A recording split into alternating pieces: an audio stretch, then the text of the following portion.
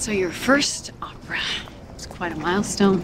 Throw in last and it's 2 milestones. Oh, stop. I saw you tear up at the end of Act 2. Only because I realized there was an Act 3. Madame Butterfly is Puccini's masterpiece. Didn't you enjoy it just a little?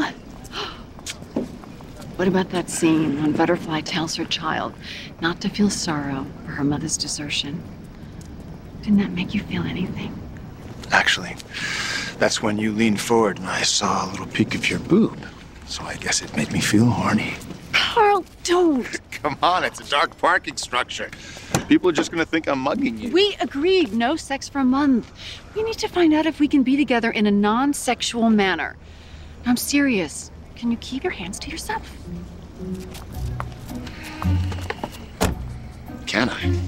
Thanks to you, it's my only choice.